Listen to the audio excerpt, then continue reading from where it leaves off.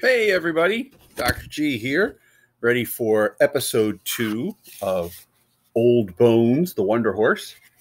If you remember, in chapter 1, we learned a little bit about this horse that people were making fun of. Just a little bony thing, they called him Old Bones. And he had an operation and he was a little lame. But there's somebody, a Mr. McDaniel, who thinks this horse might have potential. Let's see what happens. When Henry McDaniel left Old Bones, there were two men he had to see. The first was his boss, Mr. Kilmer, the man who owned Sunbriar. That's the horse that they think will win the Kentucky Derby. Mr. Kilmer was a man of great wealth. He could have almost anything that money could buy. Right now, the thing he wanted most in the world was to see Sunbriar win the Kentucky Derby. Money could not buy that, but it could help. Mr. Kilmer had already spent a great deal of money to make his wish come true. He had paid $6,000 for Sunbriar when the horse was 1 year old. In the 2 years that followed, he had spent many thousands more to give the colt the best of care, the finest training. He was as sure as a man could be that Sunbriar would win the Kentucky Derby. Mr. McDaniel admired Sunbriar too. The colt was one of the fastest and handsomest thoroughbreds he had ever trained. It was his dream, too, to see Sunbriar win the Derby. But Mr. McDaniel was an honest man. He was so honest, he sometimes seemed tough. He loved horses, and he knew horses. He had been born on a racetrack. He could not remember when he had not worked with horses. His father, who had owned and trained thoroughbreds, had taught him how to handle them from the time Henry could walk. When Henry McDaniel looked at a horse, he looked without prejudice. That's a big word. You know what that means? Without prejudice. Look it up. That's a good one. He did not see what he wished to see or what he hoped to see. He saw what he saw, and he saw truly. Now he saw that Sunbriar was not training as well as he should. Mr. McDaniel went to Mr. Kilmer. He said, "Sir, I don't want to upset you, but I think you should know that Sunbriar isn't doing his best in training. When we exercise him, he doesn't run as fast as he should. I think he needs a workhorse. If he had a workhorse running with him, I believe he'd run better. Who do you think he's going to try and get to help Sunbriar with his workouts?" Let's read on and find out.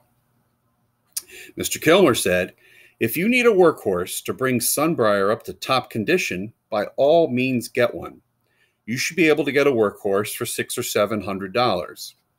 Mr. McDaniel winced.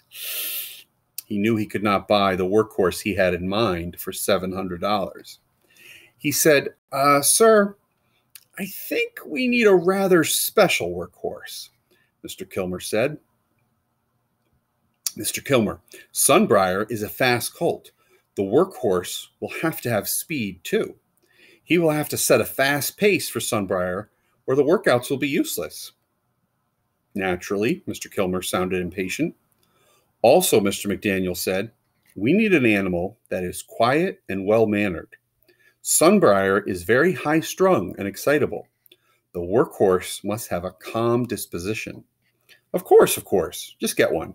I still say you can find such an animal for around $700. However, if you can't, well, do your best. But get what Sunbriar needs. I want to win the Derby. There was no use arguing. Mr. Kilmer was already saying goodbye to the trainer. Next, Mr. McDaniel went to see Mr. Cal Millam, Exterminator's owner. Remember, Exterminator is the real name for Old Bones. He told Mr. Millam, honestly, that he was interested in buying Old Bones as a workhorse for Sunbriar. What was the price? Mr. Millam frowned. "I'm not anxious to sell him. I've always felt he would race well one day. Now you want him for a workhorse?" "Yes, a workhorse for Sunbriar." There was an uncomfortable silence. Then Mr. McDaniel said, "He hasn't made much of a record as a racehorse." "That is true," Mr. Millam said, "but I thought enough of him even so, to nominate him for this year's Kentucky Derby. Mr. McDaniel smiled. That doesn't mean much. 69 horses were nominated for this year's Derby, and only 10 are scheduled to run. He hasn't raced all year. Mr. Millam said, well, anyhow, I wouldn't sell him cheap. I wouldn't sell him for less than $13,000. Mr. McDaniel swallowed hard. He pushed the thought of Mr. Kilmer's $700 out of his mind.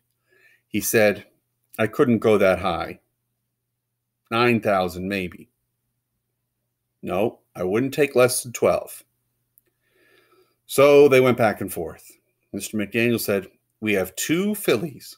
I could add to the cash price. They're worth at least $500 each. Mr. Millam said, look here, I'm not eager to sell them. Since what you want is a workhorse, surely you could find another animal for much less money than I'm asking. Mr. McDaniel shook his head. He couldn't explain why it was so important that he have this horse and no other. But throughout their bargaining, he could see the horse, big, patient, and wise. The fine head, the eyes that almost talked, the soft muzzle gently nudging his arm. This was the horse he must have. How about $11,000 in cash and the 2 fillies? Back and forth they talked. When Henry McDaniel left Mr. Millam's house, Exterminator's new owner was Mr. Willis Sharp Kilmer, although as yet Mr. Kilmer didn't know it. Remember, he said, I don't really want you to go more than 700. This guy's asking for a lot more than that. Here's a picture. It even says Exterminator, but then underneath Old Bones. But he looks at him and he thinks there's something special about that horse. Before breaking the news to Mr. Kilmer, Henry McDaniel went out to the barns to see the horse he had just bought. Old Bones was in his stall. He knew McDaniel. He thrust his head toward the man and whinnied a greeting. It was early afternoon. In the distance, a bugle sounded Boots and Saddles. It was time for the first race at the Lexington track. At that sound, Old Bones raised his head sharply. His nostrils quivered, and for a moment, he forgot the man standing there. Seems like Old Bones gets excited whenever he hears that trumpet play. McDaniel spoke. Oh, so you know what that tune means, don't you? Poor fellow. So few races, and none since last fall. But you still remember. You still want to go, don't you? The bugle call was over, and Bones put his head down for his friend to pet. McDaniel's voice was gentle. I hope you'll forgive me for what I'm doing to you, buying you for a workhorse. But trust me, fella, we'll see. Meantime, we've got to get Sunbriar in peak condition for the Derby. That's our job now. We can't think of anything but Sunbriar now. Do you understand? Mr. Kilmer was remarkably calm when Henry McDaniel told him about the workhorse. He said, but that's more than 15 times what I told you to pay. Yes, I know, but I did my best. And you told me to get what Sunbriar needed. I think the workhorse is worth what I paid for him. Well, you're the trainer. You think he'll really be able to keep Sunbriar on his toes? Yes, I do. All right, Henry, Mr. Kilmer smiled. Anything for Sunbriar. The next day, Sunbriar and his new workhorse, Old Bones, traveled to Louisville.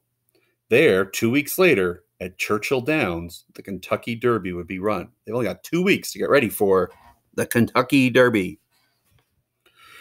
When the horse van drew up to the barns at Churchill Downs, a group of men waited, watching.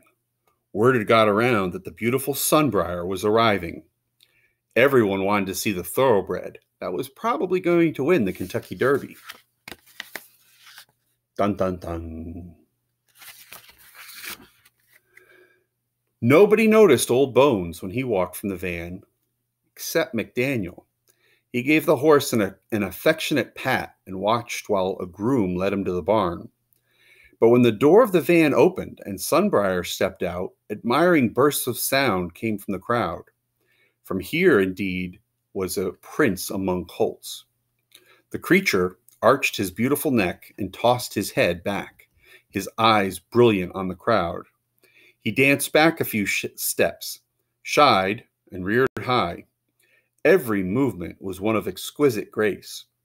And when he finally allowed the groom to lead him away, he walked as if to music. In the barn, Mr. Kilmer waited. He looked anxiously at Sunbriar. "He's all right. Didn't get too nervous on the ride over, did he?" "He's fine," McDaniel assured him. Mr. Kilmer looked at the other horse that had been let in. "My word, Henry, is that ugly thing the workhorse you paid all that money for?" Henry McDaniel nodded. "The horse must have hypnotized you," Kilmer growled. But at once his eyes were back on Sunbriar, and nothing could spoil the joy he felt when he looked at that beautiful animal. Now when he spoke, his voice was happy. "You know, Henry, the dream of every man who owns a racing stable is to see a horse of his run in the Kentucky Derby. This year, for the first time, that dream will come true for me." He smiled. "More than that, I think we'll win it. I don't believe Sunbriar can fail."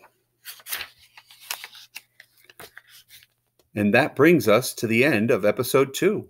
What do you think is going to happen in episode 3? Talk to your parents, talk to your brother or sister, and we'll see if your prediction's correct.